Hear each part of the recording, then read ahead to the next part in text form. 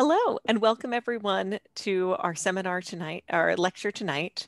I'm so pleased to be joined by Dr. Jeffrey Morrow, who's going to be our speaker. As we have people just trickle in, we're going to get started in just a moment. But before we get started, I just want to go over for anyone about our Holy Week programs and services this week. So for all the students at Princeton, just to go over this, that this week for Holy Week, there will be adoration as usual on Tuesday from 9 to 10 p.m. at St. Paul's. And throughout adoration, you'll be able to go to confession to prepare for Easter. Confession will be available both face-to-face and behind a screen, whichever you prefer. This week for Holy Week services, Aquinas will not be running separate Maundy Thursday services. It will just be the services at St. Paul's. And for St. Paul's, you need to register. And to register, you need to have registered at 9 a.m. this morning already, because it filled up very quickly with everyone's enthusiasm after last year when all those services were closed. So if you'd like to be able to celebrate Maundy Thursday with the community, you can watch the live stream from St. Paul's. You can ask around to see if anyone who's a student has reserved a box at St. Paul's with extra space in it that you can join, so 4 people can sit together in a box. Or you can sign up on St. Paul's wait list in case people have signed up and ultimately aren't able to make it to that service. On Friday, there will be similarly full services at St. Paul's, but Aquinas will be having its own Stations of the Cross at 7 p.m. The Stations of the Cross will meet outside the University Chapel at 7 and then set off for a walking Stations of the Cross, and no registration will be required. Because of Stations of the Cross, Alexi and I will be moving our seminar on friendship earlier in the day. So we'll be meeting in our backyard at 23.5 Chestnut at 5:30 p.m. so that we can wrap up by 6:30 p.m. We can recruit you all to help clean up the backyard and still have time to make it to Stations of the Cross. And Father Zach will be concluding his current seminar on Brent Petra's case for Christ in our backyard also on Tuesday prior to adoration. Now, when it comes to Holy Saturday itself, we'll be having an 11 p.m. Vigil Mass. So we will truly be ringing in Christ's resurrection, going in all probability past midnight, spilling out onto the streets of Princeton with loud rejoicings as everyone else is asleep to proclaim the good news. And I can't use the word to say it until Lent is over, sadly. But please join us then. No registration required, just your hunger for the good news of Christ's resurrection and your willingness to celebrate with all of us. On Easter Sunday itself, there will not be a special Aquinas Mass at 5 p.m. So if you're planning to go to Mass on Easter Sunday, again, you're going to have to go through St. Paul's website to register. But as long as you're willing to stay up, there is no registration required for 11 p.m. And now today, I'm really delighted to kick off Holy Week, to kick off our meditation on who Christ is. We have Dr. Jeffrey Morrow, who is the Professor of Theology at Immaculate Conception Seminary School of Theology at Seton Hall University. He's the author of a number of books, most recently, Liturgy and Sacrament, Mystagogy and Martyrdom, Essays in Theological Exegesis. And he's the co-author with Scott Hahn of Modern Biblical Criticism as a Tool of Statecraft. He's the husband of Dr. Maria Morrow, who is also a theologian and author, but they don't, praise God solely in their written works. They are also the parents of 7 children, all of whom we pray will be saints glorifying God. Dr. Morrow, thank you so much for joining us. Thank you. It's a pleasure to be here, especially during Lent, as we begin Holy Week, right? So I'm excited to talk to you tonight about an event that's really important in all of our lives. It's important in my life. It's important in our liturgical calendar. That is the resurrection of Jesus, which we will celebrate on Easter Sunday. So without further ado, I want to talk a little bit about this topic in the sense in which I bring it up in my book on this topic, Jesus' resurrection. A Jewish convert examines the evidence. And that is with my own story and how I investigated the historical evidence for the resurrection of Jesus, which is a historical event, but it's also one that's trans-historical, right? So God entered history living a human life in Jesus, and he rose again from the dead after his crucifixion on Good Friday, the first Good Friday. So when I first encountered this, I was a freshman at Miami University in Oxford, Ohio, and I was a Jewish agnostic. That's how I would have described myself. I had a bit of a Jewish upbringing with the Hebrew school, and after day school, I had a bar mitzvah, but I was more of an agnostic leaning towards atheism. I didn't believe in God, but I conceded, well, maybe some God exists. And I got challenged by some members of a Bible study in my dorm that year to examine the claims of Christianity. So I'm not going to go through all of that, but I went through the historical trustworthiness of the scriptures, God's existence, various philosophical arguments in that matter. But the one that we're going to focus on tonight is the resurrection of Jesus, which was an important one for me. I remember that first Bible study, one of the leaders said, he quoted from St. Paul in the first letter to the Corinthians, where St. Paul says that if Christ has not been raised, our preaching is in vain and our faith is in vain. But at that point, I actually didn't know that neither that Jesus' resurrection was part of Christian faith, that he rose again from the dead, nor that it had anything to do with Easter, right? So I actually entered, I don't know how I went to public school without figuring that out. I did at some point, probably around the third grade, I figured out that Christmas had to do with Jesus's birth. But I went all the way until the first semester of my freshman year of college before I realized that the Christian celebration of Easter celebrates Jesus's resurrection from the dead, or even that Christians consider Jesus divine, that he was actually God living a human life, right? Human and divine natures.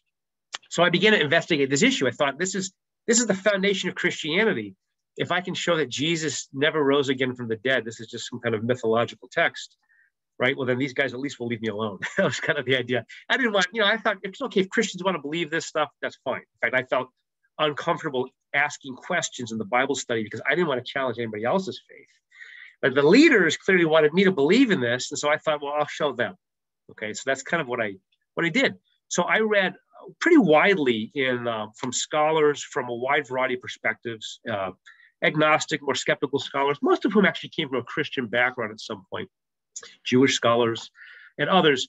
And I examined some of the historic claims against the resurrection. And that's where I started to see the evidence for the resurrection unfolding before my eyes, right? And what I want to do is I want to kind of section off kind of historic claims with more recent claims, more recent being since like the 1980s and 1990s. So it's still kind of older. But some of the early claims you got were things like they went to the wrong tomb. That was one of these early claims that you found. This is over 100 years old. This claim that, well, the disciples, they really wanted to believe in Jesus' resurrection. And so, they didn't really know where he was buried. So they went to the wrong tomb. And of course, nobody had been laid there, so it was empty. And they just said, he must have risen from the dead. Now, what that does take into account, which is, I think, helpful, is that Jews would have believed in a bodily resurrection. We'll return to this a little bit later. But they would have believed in a bodily resurrection. So if they believed that Jesus rose from the dead, they would have understood it as bodily. They wouldn't have been able to have a faith in the resurrection if his body was still in the tomb. So that was significant. But what I started to realize as well is that Jewish burial practices at the time, we know quite a lot about them.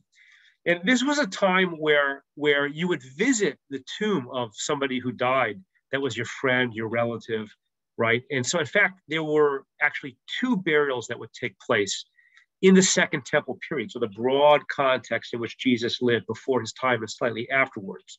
You were initially given usually a first burial, right? And so for about a year, and there'd be a mourning ritual, and people would visit the tomb regularly. And then after the body had decayed, at the end, they would take your bones out of that. They would put it into an ossuary, a bone box, for secondary burial. Right? That might be in a more special tomb. And this was especially the case for people who had family members who were still alive, close friends and relatives. And it was also the case of religious figures who had some kind of prominence. And so people would visit their tombs. So it's unlikely that nobody would know where he was buried. Again, the disciples weren't in some far off part of the world. All of these events happened over a period of days in Jerusalem, right? His death, his burial, the claims of the resurrection. So this is not kind of in some hidden corner somewhere. It's not like they first preached in India or in Egypt. This all happened in Jerusalem within a matter of days, right? So that's the first thing. So that was a really hard one for me to believe in. But the next one I examined, which actually is even more difficult, is what's often called the swoon theory. And that is that Jesus maybe survived his crucifixion. Okay. This actually I found among some Muslim apologists more recently has been revived, which is interesting because typically within Islam, Jesus as a holy prophet never suffered death. So he actually didn't suffer on the cross. Typically what you'll hear in traditional Muslim apologetics is that, maybe Judas was transfigured and he actually was crucified as opposed to Jesus, or something along those lines.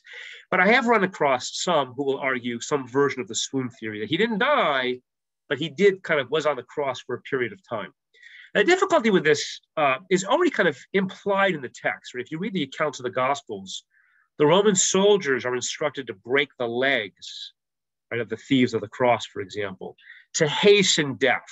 Right? And so we know from crucifixion accounts from the ancient world, since this was a very common Roman means of execution, that the way you typically died from crucifixion, it's not blood loss. In fact, many crucified victims weren't even nailed. They might have been just fixed with a rope, but it was asphyxiation. Right? You died because you couldn't breathe. And so what you would have to do on the cross to breathe is you would have to move up and down. There was motion involved. So if you faked death, eventually you would do, in fact, what you were faking. You would die. You would not be able to breathe. It would just simply hasten your death. So the breaking of the legs prevented crucifixion victims from moving up and down in order to inhale and exhale. So you broke the legs, they would just, as long as they could hold their breath, that's how long they would live. They would pass out and they would die because the blood would not be going to the brain. So if Jesus had faked death for those hours on the cross, he would have actually died. Right? And again, the Romans are very careful. That they would double check, ensure the death. That's why we have the account of the piercing of Jesus' side in the Gospel of John, chapter 19, just to be extra careful that he would die. But even if that were, let's just pretend for a minute that the medical evidence and all the Roman evidence was faked, and maybe it's wrong. Even if you came up with this idea that Jesus survived the torture of crucifixion after having been flogged for the 39 lashes that he would have had in his body, put in a tomb, you still have the question of how did he get out of the tomb? How did he emerge out of the tomb? And moreover, how did he convince people to follow him, to change their lives radically in the way that the apostles did? And neither of these explanations made a lot of sense. The swoon theory emerged in somewhat of a vacuum. Both the swoon theory and the theory about the wrong tomb emerged in a context where skeptics simply wanted to avoid the resurrection. They didn't know about Jewish burial practices. They didn't care. They didn't know really about Roman execution practices. They didn't care. So they were trying to get whatever they could to get out of the resurrection, the supernatural explanation. Now, the theories that I came to that I thought were a little bit more persuasive, and which accounted for the missing body, were that some form of robbery, some form of grave robbery, whether by grave robbers, whether by his own disciples, or whether by the Jewish opposition or the Roman opposition. Okay, so the grave robber one is an easy one to take care of because grave robbers steal things of value. They steal gold, they steal money, art, something that they can sell. They're not going to be able to sell a dead body. So there's really no motivation or evidence that a grave robber would have stolen Jesus's body. Nor does that really explain the conversion of the apostles, right? Because they were converted not only because of the empty tomb, but because they had eyewitness appearances of Jesus. And also doesn't explain, right? It doesn't explain the birth of Christianity beyond the apostles, but all of the people he saw after his resurrection, right? So that didn't make a lot of sense. But what about the idea of either the Jewish opposition or the Romans stealing the body? Again, the biggest problem with that is then there would be no Christianity. All they would have had to do, right? If Caiaphas, if the members of the Roman cohort Pilate, if somebody wanted to steal the body in order that Christianity wouldn't get going, when all of the apostles were claiming Jesus rose from the dead as he said he would, all they'd have to do is say, but he's still dead. Look, we have his body right here. Then again, they wouldn't have been able to do that if the message were preached in India or Egypt, but it was preached in Jerusalem in a matter of days after Jesus' crucifixion, after Good Friday. You have that resurrection joy, that infectious zeal of the apostles going out, and you have the conversion of people, right? And then, of course, 40 days after, when Jesus ascends into heaven, you have Pentecost, and you have a much larger conversion of Jews and eventually Gentiles as well, coming to faith in Jesus. And that didn't seem to fit very, very well either, strained credibility. What about the apostles? This made a little bit of sense in the sense that, well, they would have a motive, right? Fake the resurrection. Now you have followers, wealth, fame, kind of like some, religious leaders today, some might cynically think. Except they didn't get wealth and fame, right? If any of them had wealth, like maybe Matthew, they gave it up, right? Bartholomew was skinned alive. Peter was crucified upside down, right? St. Paul, who was not a member of the original 12, who became a follower with much suffering involved in that, he was beheaded, right? In fact, before that, he had the 39 lashes, not once, like Jesus, but on 5 separate occasions. He must have had many, many scars, right? So as I began to study this, I began to agree with Edwin Yamauchi, who was an ancient historian whose work was very important for me, who said that if anything is true or certain about this time period, it is that the apostles were completely convinced of Jesus' resurrection, right? If this were not the case, they had everything to lose and nothing to gain. Nothing to gain, because they were tortured to death. That's how we know they were completely convinced. People die for things that are false all the time, right? But people don't usually die for lies they know are lies. But if the apostles were involved in a plot to steal Jesus's body, they would have known better than anybody that it was a lie. Why would they have submitted to torture when they had nothing to gain but death? They didn't gain anything. I mean, we believe they gained heaven, but they would have had to have been convinced of that. And that's the point that I think is really important. And we have parallels for this. We have people who are tortured and they say, no, I don't believe. Even when they really do, right? Torture is one of those things where we just want the pain to stop. I'll say whatever you want, just stop hurting me, right? We have messianic claims, right? So Bar Kokhba, the Bar Kokhba revolt, where Bar Kokhba argued that he was the Messiah. Later, we have others. And later, when some of these messianic figures are threatened with torture and death, they say, I was just joking. It's not really, I'm not the Messiah. Don't hurt me. That makes sense. What does not make sense is for you to suffer torture and death for something you know is not true when you have nothing to gain from it. And I think that's significant. And it wasn't just one of these figures. You might say he's extra tough. It's all of them, right? And so the historical evidence indicates that all of them suffered torture and death. The Apostle John may have, he was boiled in oil. The tradition is that he survived that, and maybe his later death might have had some, relationship to that from being weakened. We don't know. Some of them there might be some debate about, but the majority of them have strong historical evidence, as all the historical evidence indicates, and that's significant. Some of which came out even later, after I continued to study this, long after my conversion.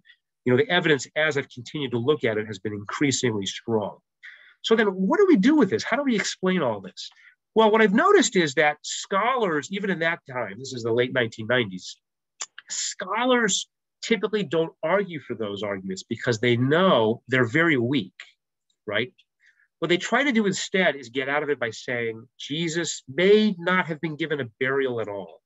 And so this became a common argument that you would get in the 1990s, early 2000s. Sometimes you hear it now. It's less common now. People just don't want to usually address that. So why would they argue that?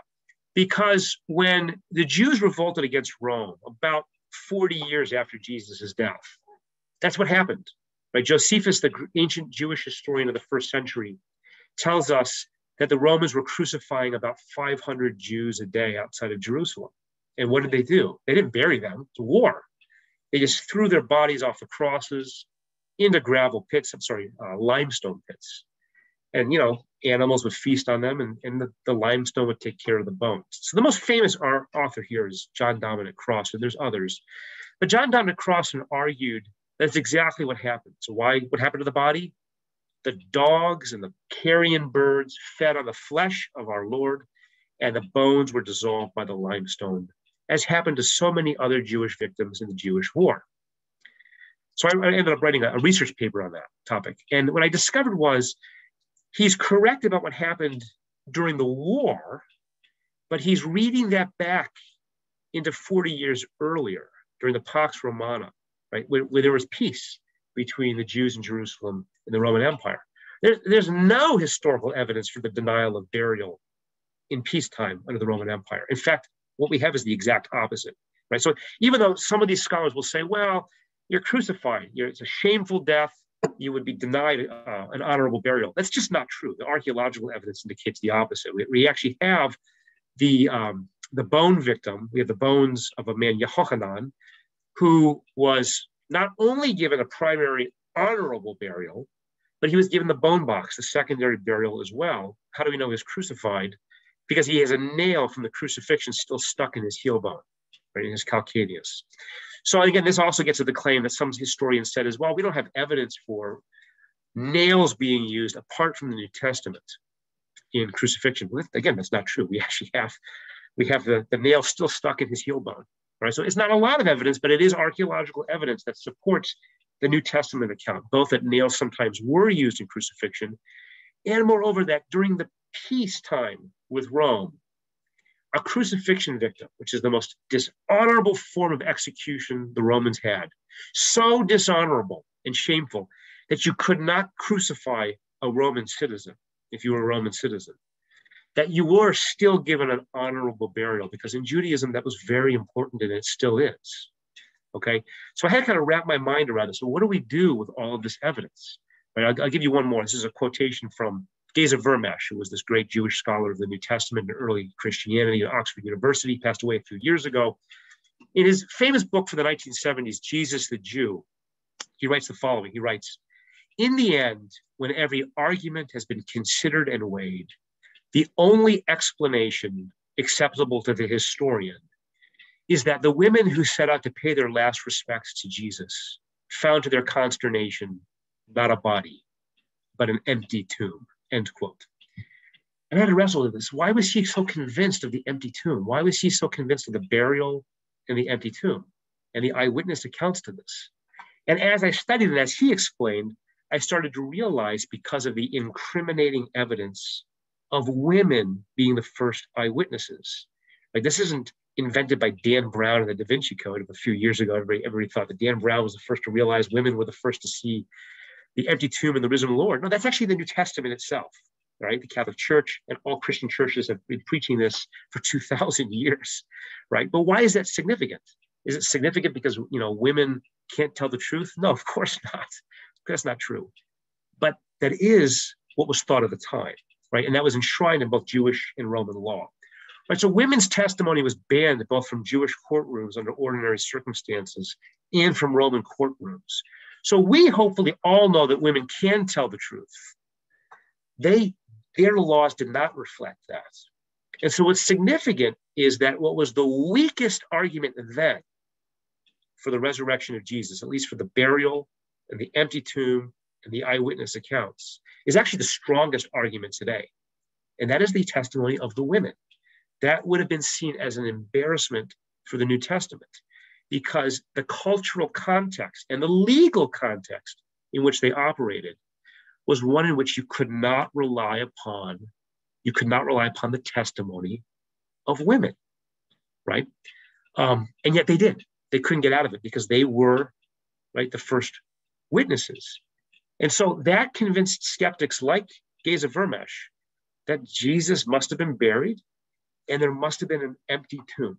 He actually wrote later, I believe it was 2007, when he wrote a book on Jesus' resurrection. And in there, he reaffirmed his argument for the historicity of the empty tomb, the burial in the empty tomb, and he added one more. He said that the women testimony has actually also convinced him of the eyewitnesses of the resurrection events. Now, he won't, it's kind of incredible because he doesn't want to go further than that. He never wanted to say that Jesus rose from the dead. He wanted to say that that supernatural event is not open to the historian. And to a degree, I will agree with him. That's beyond what we think about within the discipline of history. But he couldn't accept a theory of hallucinations for the eyewitness accounts. And that was interesting to me. And why? Because hallucinations are private and personal. If I'm having a hallucination because of lack of sleep, which I know something about with my children, or drugs, or whatever, I'm seeing or experiencing something that's not there, right? It's happening inside. So we're not going to all have the same experience of the same event. And yet that's exactly what happened. The apostles and others saw the risen Lord in different contexts. So all these evidences together are very difficult to explain, right? How do you even remove the body, right? So there would likely be tombs sealed with boulders or whatever. Why? Because It protects them from animals coming in and desecrating the bodies and eating the body. It's the whole point of burial, is that the person's body can be protected, right? Because they venerate the body. The body is something of dignity, very important in Judaism and in Christianity, right? Then you have the Roman guard that's being sent. Right? I think this is really interesting. I get this from William Lane Craig. It's a really interesting apologetic that you see already assumed, a polemic already assumed in the New Testament. And that is what? It's a Jewish-Christian polemic. Christians, the early ones, are all Jewish as well, right? So the Jewish opposition to the Jews who believe in Jesus, right? The Jews who believe in Jesus, the Jewish disciples, are saying, Jesus has risen from the dead, right? The Jewish opposition is saying, no, he's not, right? The disciples are saying, no, the tomb is empty. The response is, you stole the body, right? And then the disciples respond, well, how could that be? There's a guard at the tomb. And what is the Jewish response? It's not, there's no guard at the tomb. He was never buried. It's that when the guard was asleep, you went and stole the body. The Christian response is, right, the members of your leadership told you to say that. They paid you to say that. Now, what's interesting to me is that it's very clear the New Testament is trying to convince its readers, or at least support them, that Jesus rose from the dead. That's the message of the New Testament, all right, central. And yet, it already raises one of the most powerful arguments against the resurrection used in history, that the disciples stole the body. Why bring that up unless it's because that argument is already being raised? Does that make sense? So I think that's important, because what we're seeing is an actual live polemic, a back and forth going on that's already recorded there. But notice what both sides agree on: death, burial, empty tomb, and even guard at the tomb. That's significant. So whatever theory I had to come up with to get out of Jesus's resurrection, which at this point I really wanted to do, it had to explain the mechanism. How did they remove Jesus's body from the tomb? And it had to explain motive. If it were the Romans or the Jewish opposition, they could have ended Christianity very clearly, very, very quickly. If it were the disciples, then why did they die torturous deaths? Nobody dies for what they know is not true. So the combination of that quickly led me to realize that Jesus's resurrection, the traditional claim of Christianity, is really the only adequate explanation that takes into account all of the historical facts. The resurrection may not be a historical fact, but his death, his crucifixion under Pontius Pilate, which is mentioned in the Jewish historian Josephus from the first century and the Roman historian Tacitus, as well as the New Testament, the burial, the empty tomb, and the claim is that he appeared alive after the death to many people are historical facts. And that's really what helped lead me to faith in Jesus, initially as an evangelical before I became Catholic, which is a whole other story. And I think what's significant about that is this is not simply a historical matter. It is a matter of faith. And what's important is that Jesus' resurrection means that we too can be raised. So this is the central claim of Christianity, but it's more than just a claim. It's an invitation to relationship with God. And for us Catholics, it's really important, because how do we experience the lived resurrection, the grace that Jesus unleashed for us on the cross and through his resurrection? It's in the sacraments, like baptism, the Eucharist, confession. And so I would encourage all of us to really appreciate what we have, this great gift that we have in Holy Week as we continue Holy Week, to really prepare ourselves for Easter well, so that we can live Easter faith in resurrection, such that we see the risen Lord alive in our lives. Because I think in the end, that's really going to be the more effective apologetic. For me, these were important issues I had that were intellectual. But as I've gotten to know more and more converts, both from Judaism, from other Christian traditions, what I realized, and from the religious traditions, what I realize is really what seems to be most effective is a lived Christianity, right? What we might call an apostolate of friendship, right? And so we cannot give what we do not have. And so I think the most important apologetic we have is actually going to be, right, our relationship with Jesus, our joy-filled relationship with the risen Lord. That's something worth passing on, something worth dying for, and therefore it's something worth living for. So I think we have quite a bit of time for questions. I'll end with that, and we can open up the floor to any questions people might have. Thank you so much, Dr. Morrow. I think that is really where we want to begin Holy Week, meditating on the reality of what Christ has done and what he is doing in our lives. Insoma, I'm going to raise you up to be a panelist for a moment, so you can ask your question. And for everyone else, you can submit your questions in the Q&A at the bottom of your screen. And then I'm going to promote you to panelist so you can ask your question and then pop you back down after you ask. And if you have a question you'd like to ask anonymously, you can submit it anonymously and then I'll ask it. All right, Insoma, go ahead.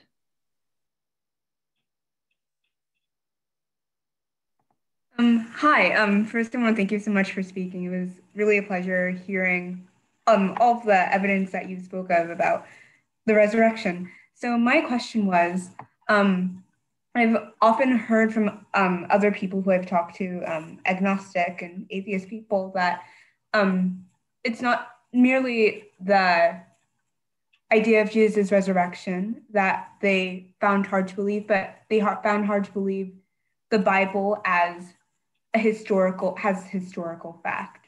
So I was wondering if you ever had that problem as agnostic and how you came to terms with it. Excellent question. Yeah, that was my problem. I mean, that wasn't the topic, so I didn't go into all of that, but that was definitely my problem as well. I mean, I just came into college thinking it was just mythology, like, Aesop's fables or something.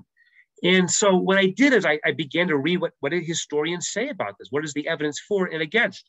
And initially I started with kind of traditional, kind of what you might call Christian standard evangelical Protestant apologists, which I found of varying degrees of helpfulness. But what was helpful for me with them was that they actually pointed me into other sources, both skeptics and believers alike.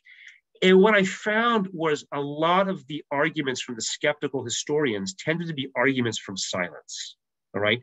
And what's important here, I'm going to quote again from Ed Yamauchi, partly because he was one of my teachers at Miami, but this work is very important as an ancient historian, is when we look at the ancient record, we should be surprised when we have anything that survives, really, because of what once existed on various archaeological sites somewhere. Most of the sites haven't been discovered yet. We're continually discovering new sites, a lot of places we don't know where they are. Of what has been discovered, right, most of those sites haven't been completely excavated. Think of Jerusalem. People live there. You can't excavate the entire city. Of what's been excavated and discovered, a small fraction of it's actually been explored by scholars, right, because of funding and time and whatever. And of what has been explored, very little has been published. So we only are aware. So first of all, of what once existed, very little has survived. So we only really have a fragment of a fragment of a fragment of a fragment of a fragment of what once existed, right? So an argument from silence makes no sense, because absence of evidence, considering such a fragmentary nature of the archaeological record, absence of evidence can never be positive evidence of absence. And yet that's exactly what a lot of the skeptical historians will argue. What I find incredible, and what I found incredible, is everywhere we have comparable evidence from other ancient sources, the Bible does incredibly well. Right? So I would recommend a couple different texts now that weren't available to me then, but to do a much better job. I had to read a lot of stuff to get to this. The one for the ambitious, for the Old Testament, if you're ambitious, I highly recommend Kenneth Kitchen's On the Reliability of the Old Testament, which he wrote in 2003, which is, it's massive. It's like 700 pages. If you want a smaller version, I recommend Walter Kaiser's book, The Old Testament Documents, Are They Reliable and Relevant, which he published in 2001, which I don't like that section on the canonization of the Old Testament, but the rest of it is excellent. And that's pretty accessible. And in the New Testament, there's a lot of good stuff out there on the historical trustworthiness of the New Testament. I think one of the excellent ones, a great place to start, is Brant Petry's book that Leah mentioned, The Case for Jesus, which is an excellent book. It's a great place to start right there. But I would say that the Bible is the most historically trustworthy collection of documents from ancient history. And I found myself looking at it and saying, if I'm not going to trust this, I got to dismiss all of ancient history because it does better. Hopefully that helps. I mean, we could take piece by piece of what issues people have, but that's the general view, I would say. I think that is such an interesting thing to weigh, when we're used to learning in history class about things for which our knowledge, is often slightly distant or indirect without us kind of writing off all of human history. So that question of what is our usual standard applied to this more intense claim. Melvin, I'm going to move you up next to ask your question. So here he comes.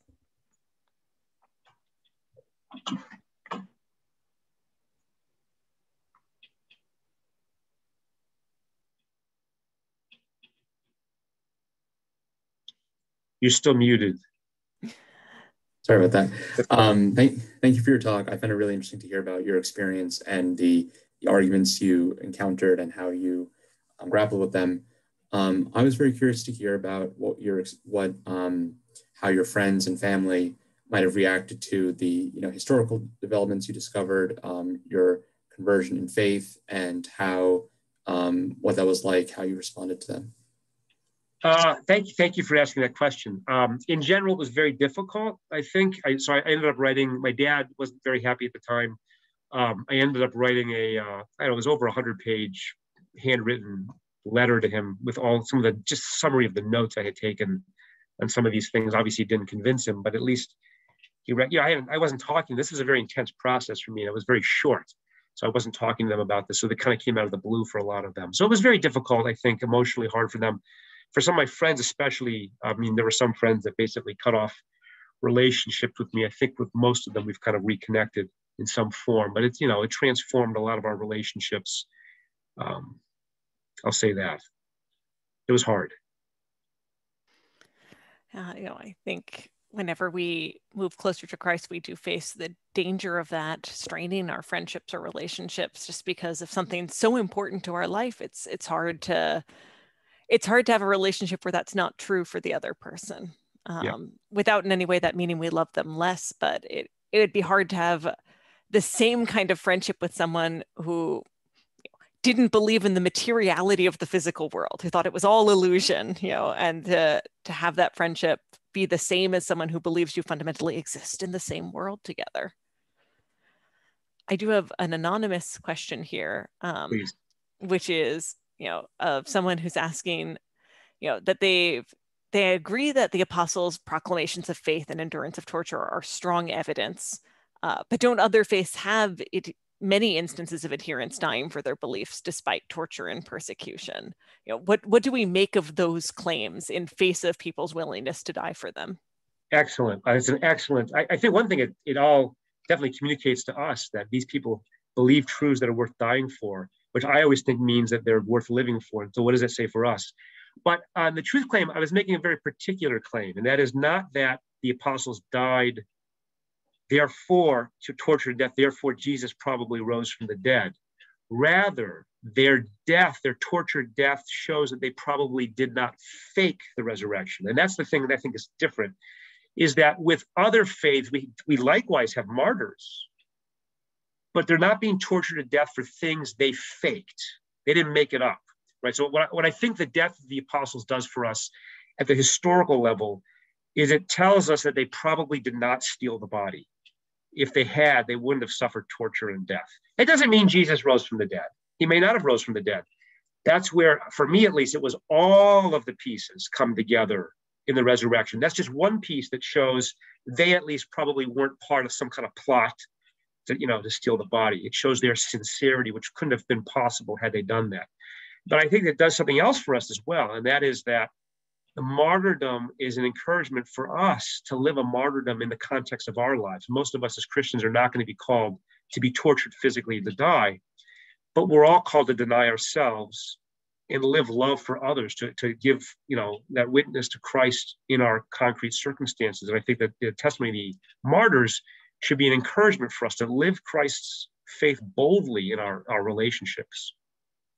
So if I'm understanding you correctly, the difference between the apostles, dying for their faith versus me dying for Catholicism or someone dying for a false religion is that the apostles, I and someone dying for a false religion are all giving a testament to the sincerity of our belief, but no one's accusing me of faking Christ's resurrection. That's right.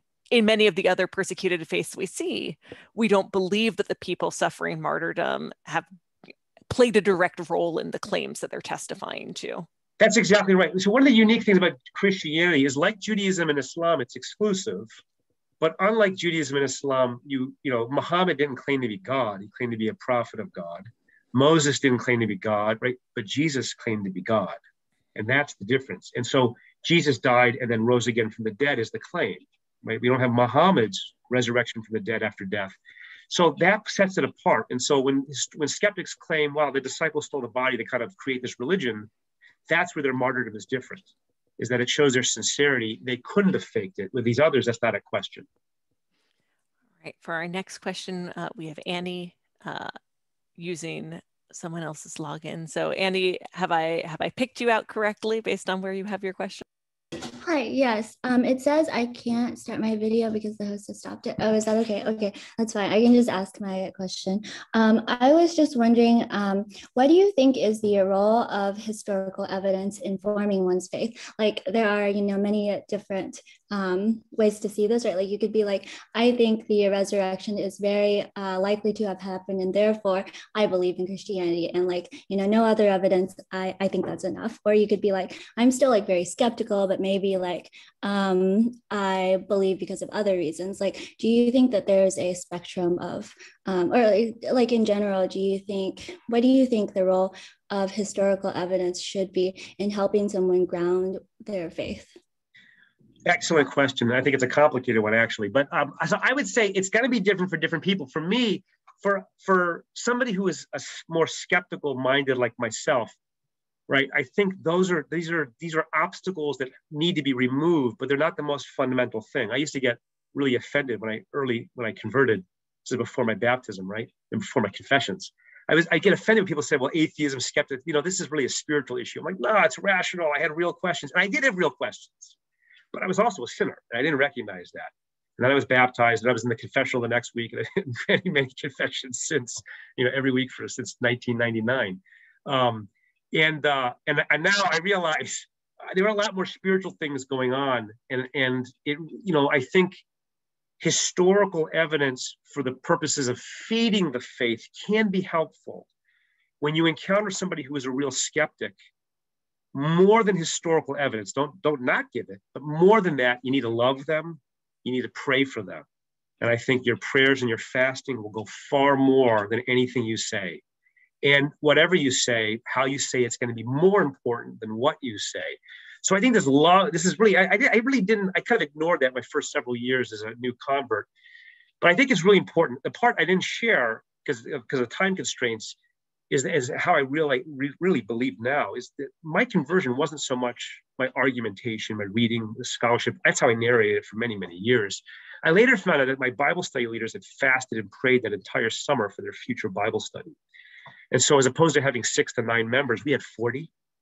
And 9 of us came to faith in Jesus for the first time. Myself and the Bible study leader and another friend of ours, Eric Rausch, now Father Eric Rausch, entered the Catholic Church a couple years later. So it led to 3 of our conversions to the Catholic Church. This is an evangelical Protestant Bible study.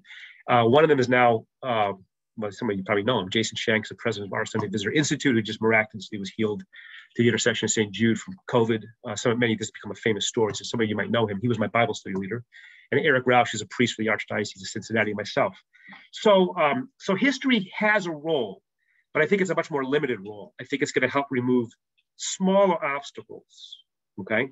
They're important obstacles, but they're small. The spiritual ones are fundamental. And I think we need to love others authentically. We need to listen. That's going to help. But I also think history plays an important role in formation. The more we know about history, the better we're going to understand the scriptures. And I think that's important because God entered history, and the scriptures are a testimony to that. They're an inspired testimony to that. So I think it is important to learn the historical background so that we can understand the scriptures better. That's how I would respond to that. We have another anonymous question from someone who wants to know, you've kind of, by making the case for Christ's resurrection, it feels like you've told us a lot of the story about how you became a Christian, but what led you from being an evangelical to being a Catholic? Right. So the short story is, I entered the world of Christianity as an evangelical. Nobody was asking me to get baptized because it just wasn't my background. They thought it was just a symbol. And I started to realize going to different churches that there's a lot of different versions of Christianity. And they sometimes disagree on pretty significant things, like how do you get to heaven? That's a pretty significant issue, right? So the 2 Bible study leaders was co-led by Biff Roca, who was Catholic. He had come back to the Catholic Church, and Jason Shanks, who was investigating Catholicism. So I started looking into that. I started reading some of the major kind of evangelical, especially Reformed Calvinist theologians that were, I started reading the early church fathers. I read the Reformation, some of Martin Luther, especially his commentary on Romans is very important for me, and John Calvin's commentary on the Gospel of John.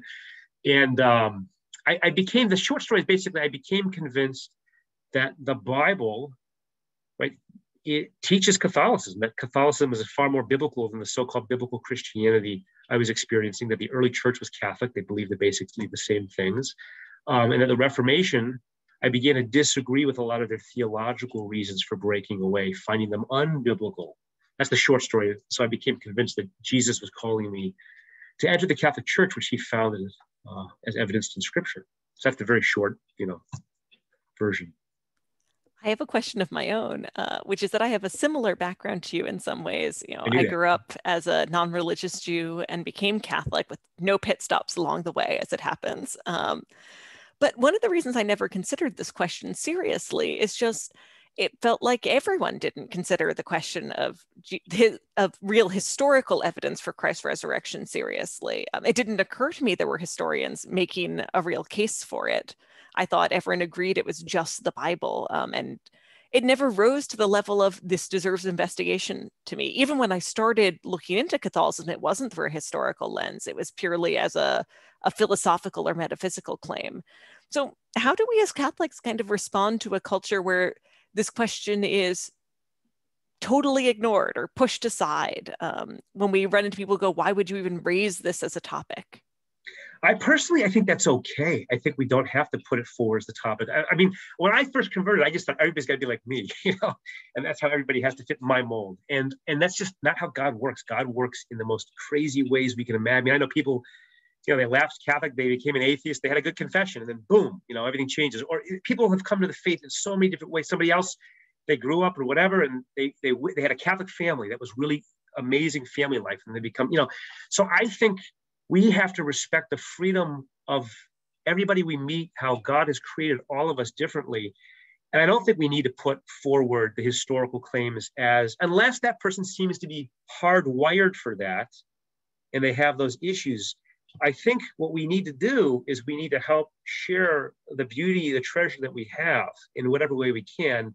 And we do this best through friendship and through sharing with others, and things come up in that. And then when people, so I think the best way to do apologetics is not to bring it, right? It's more when issues are raised. Well, how do you deal with this? Well, here's how I deal with that. This is what I think. Oh, I never knew that. That's, I think, much more effective. And so I think we need to respect how God makes everybody unique. And as they come to us, we need to learn to listen to them and love them. Then we can understand them and what's going to work. It's just like children, right? So my 7 kids, they're just all different. They're just all different. And what works for one doesn't work for another. I'm not sure what works for any of them, to be honest. But good parents know what works for their kids, and they try something different for the other one to get them to do the same good thing. I think that's the key. Is we have to help put them in encounter with God, who loves them so much, and everybody's going to have that path in a different way. Andy, I'm moving you up next to be our next question asker, and it totally resonates with me. It's amazing how many ways God can speak to people, and in so many different languages of art, of historicity, of the Gospels themselves, and he really finds a way to speak to us. So thank you very much. A great talk. Wondered if you were in the position of a spiritual advisor to Mother Teresa or many other prominent believers known to have said that they struggled with dark nights of the soul about retaining their faith. What would you have said to help them in their struggles? Oh gosh, that's a really difficult one. I would have to try to encourage them as best as I can, right? Because of course, dark nights can come for different reasons. Dark nights can come from our own sins. I think if I had a dark night, that would probably be why I did. That's certainly not the case with Mother Teresa. That's certainly not the case with, what John of the Cross is describing. Others have dark nights because God is trying to draw them closer to himself. Others have it because God wants them to suffer for love in a particular way for others. So there's a lot of different reasons. So I would have to try to figure out as best I can if I was somebody's spiritual advisor. Well, it makes sense you're doing that. You're look what you're doing with, prostitutes, and you murder your neighbor, and you're selling heroin. Well, don't expect all kinds of romance with the Lord. But for others, it's going to be more complicated. And so I don't know. I just would try to accompany them, pray for them, and try to encourage them as best as I can. I really don't know. It would be a very difficult situation to be in. It's a very challenging question. Here's another challenging question from an anonymous attendee, which is, one of our attendees asks, presumably hallucinations on a large scale are part of how people come up with false supernatural claims. How do you explain kind of big claims from other faiths that do make supernatural claims that people are willing to suffer for? That's a different kind of explanation than the explanation we give for Christ. Well, I don't necessarily think they would be. I don't think it would be group hallucinations. I would have to take case by case and look at them, and I might not be able to find an answer, especially if things are very old and don't have a lot of evidence for them. If they're more recent, we'd have to look at what's going on. But there are cases where things can be tricked. That's why, again, I looked into, Jesus's resurrection. Did the disciples trick everybody? That is something that has to be explored, and you'd have to have an argument against that as a possibility. I also believe in demons, right? So there are demons in this world that can be, there are spirits beyond God. This is why it's so important. You're hearing voices, and you don't just believe it's God, right? You have to test the spirits, take it up to your confessor, your spiritual director, bring it to somebody else who has some objectivity, right? So that's also part of what could be going on. And then if you talk about an ancient religion, you have to examine the historical evidence. I mean, we're really lucky with the New Testament that these texts are so close to the events, right? Whereas for most religious traditions, that's just not the case historically. I'm talking about ancient religions. It's simply not the case. We don't know. In fact, a lot of ancient historical texts are post-Christian, even if they're pre-Christian. And so we just don't know how much have been influenced by Christianity. A lot of times they say, well, this influenced Christianity. Usually it's the opposite. So you have to take it case by case. All right, and one final question is, again, about your own kind of religious background. You were raised Jewish. Were you waiting for the Messiah before you discovered Christ was he? No. And actually my own Judaism is kind of, you have to explain it more in the book in more detail and on interviews and stuff. So my mother's not Jewish. I wouldn't have been considered Jewish by the Orthodox rabbinate in Jerusalem. We didn't really relate with much of a religious tradition at all. When I lived with my father, after my parents separated, then I was more of a Jewish home, and I went to Hebrew school, was bar mitzvah because it was important to me, but it was important as a family tradition. The faith wasn't mine. I loved Passover, right? I loved the family and the richness and the history and the tradition, but I didn't believe in a Messiah. I didn't believe in God. So I wasn't personally waiting for a Messiah, although I know Jews who are. I'll just ask a brief follow-up that, again, parallels my own life here. How did becoming Catholic change your view of your heritage of being Jewish? Because again, for me, it went from being an ethnic and cultural identity for me to being a real claim about God having a chosen people. Oh yeah, same for me, exactly the same. If anything, I appreciated it more. I even appreciated my bar mitzvah, the readings more now than I did then. I remember being at a Passover with my family later, and it's even richer. Dr. Morrow, thank you so much for joining us and starting off Holy Week with this meditation on how we know Christ in history, as well as how we know him in our personal lives and how we receive him bodily in the Eucharist. I just want to remind everyone that this week, if you haven't already, you can register or try to register with St. Paul's, which is mostly filled up. It's Easter celebrations. You can get on a wait list or check with other students to join their boxes at St. Paul's. But you need no registration at all to come to Tuesday night adoration from 9 to 10 p.m. with confession. Stations of the Cross on Friday at 7 p.m. at the University Chapel. And late night Easter Vigil, 11 p.m. till not technically dawn, but until the next day, really, at St. Paul's to celebrate Christ's resurrection. We can't wait to celebrate this Holy Week with you, and we're all very much looking forward to Easter, especially after missing you all last year, when everyone was sent home before we could celebrate these feasts together. I'd like to ask Father Zach to help us close out in prayer before we go. Thank you so much, and I just really appreciate your dedication to seeking for truth. I was showing students before how extensive your footnotes are in your books and how incredible that is. It's just such a resource of going deeper, and as I'm always trying to encourage the students in the seminar, to be able to take from that, to keep exploring on their own and to question themselves and keep asking questions and seeking and knocking, because as Jesus says, then that'll really lead to the answer, which will be Christ himself, and really lead to a deepening in faith. So I really, thank you for not only your intellectual honesty and curiosity, but then also, as you said, the example of your own life and the way that you live that with humility and ever-seeking integrity. So thank you. And let us pray. In the name of the Father, and the Son, and the Holy Spirit. Amen. Heavenly Father, we thank you for being a God of history, a God who created us to be in relationship with yourself, who has journeyed with us in this earthly pilgrimage and has ultimately sent your Son to share in our humanity so that we could share in his divinity.